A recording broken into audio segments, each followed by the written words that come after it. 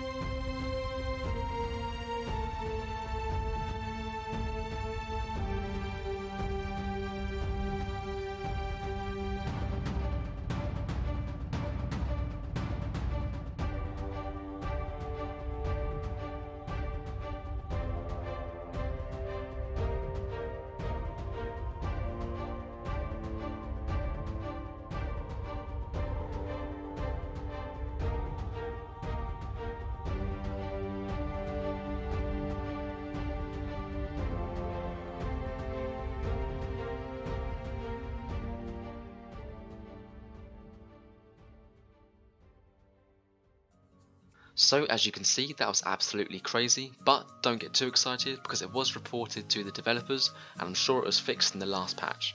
However, I do have good news, it's time to share the location of the shop.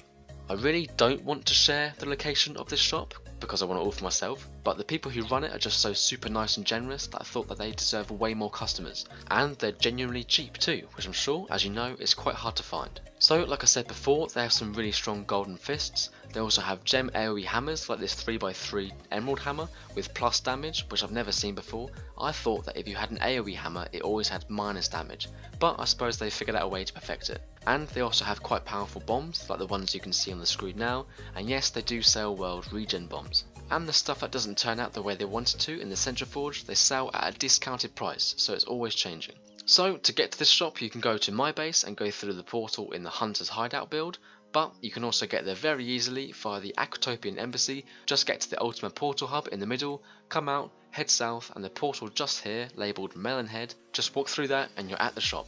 This video was a mixture of sharing something unique and a community showcase video. I want to start doing more videos where I share community builds, whether that be shops or just general builds. Just let me know down in the comments of this video and I'll add it to my list. So if you enjoyed this video, leaving a like down below is a great way of letting me know that, then I know to do more videos like this in the future. And if you don't want to miss out on any future videos, hitting the subscribe button would be hugely appreciated.